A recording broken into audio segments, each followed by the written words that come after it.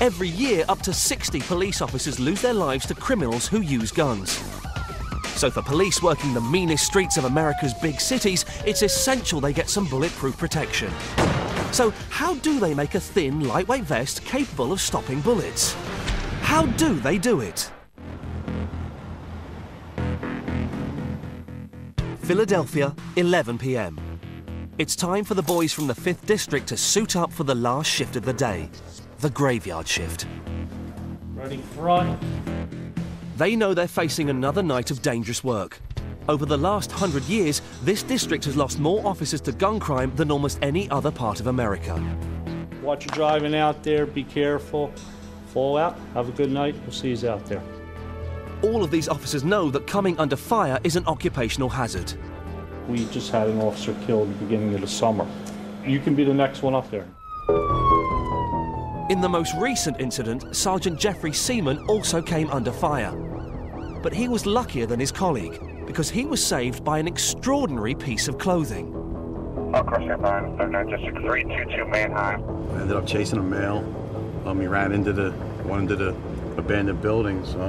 We went down to the basement, so when I came around the corner, he was right there, so he just put the gun right up against my vest and just pulled the trigger.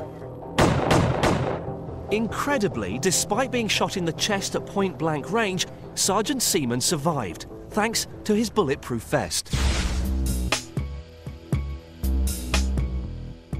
The idea of creating lightweight, flexible armour isn't new. The earliest forms were developed by the Japanese, who used thick wads of silk to stop low-velocity musket bullets.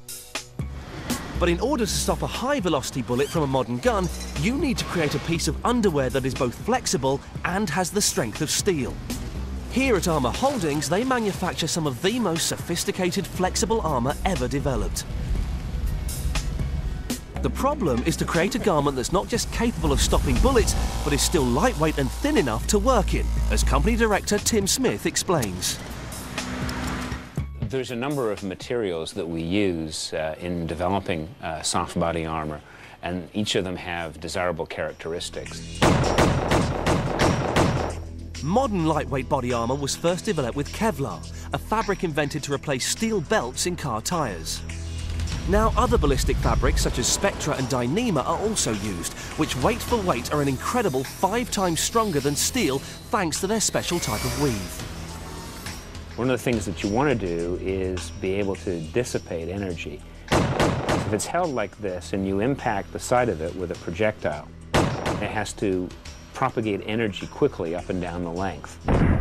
In effect, the material works like a soccer net, spreading the bullet's impact out over a wide area. So, rather than slice through the fabric, its energy is dispersed. Even so, one type of material alone isn't enough to stop a bullet. So armour utilised 4 different layers of fabric, each with slightly different properties. The man in charge of testing and studying the effects of gunshot on these materials is ballistics expert Bruce Weber. Here's a common woven material, and you notice it's a very coarse weave here. And we put that weave out front. This first layer uses fibres called aramids, and these fibres are designed to stretch like spider silk, slowing the bullet down. Back here is a material from Russia. It's known as Autex. If you notice, it's a real tight, fine weave.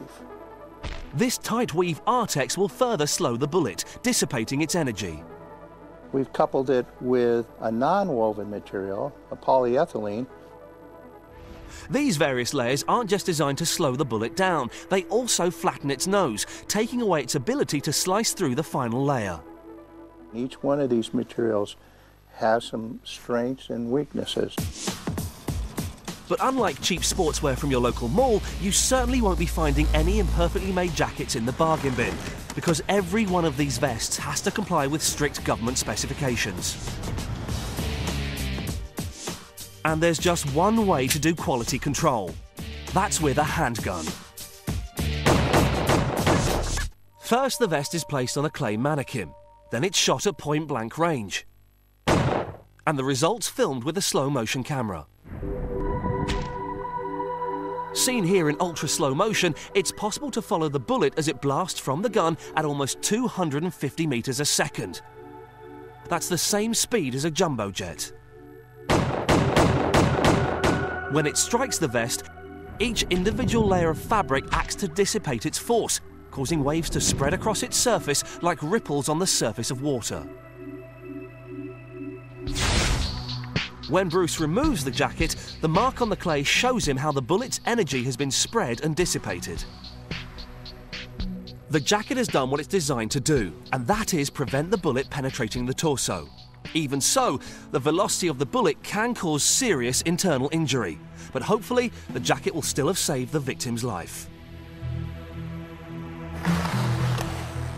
One other advantage of these extraordinary vests is that not only do they save lives, they also have the added bonus of preserving the bullet for evidence. This product truly does catch the bullet, and that's why there's probably 3,000 saves today. Armour have been making vests for the police force for 30 years. It's estimated they've saved 100 lives every year. You don't have no control over, you know, maybe getting hurt in a job, but that's the one thing you have control over. You have control over going to your locker before work and putting that vest on. And it's not the most comfortable thing in the world, but you know, it's more comfortable than a hospital bed, so you kind of, you know, just suck it up and wear it. Luckily for Sergeant Seaman, he was wearing a vest the day he came under fire. Without it, he wouldn't be here to tell the story.